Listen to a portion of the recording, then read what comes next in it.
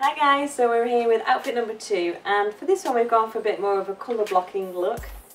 So we started off with the white sweatshirt, we've teamed it with some off-white crop jeans, they've got a raw edge hem, and to tie in the colours we've added some 80s style chunky trainers to the look. So that keeps it quite casual. We've thrown over a bit of a lightweight khaki jacket just in case, because you never know how the weather's going to be.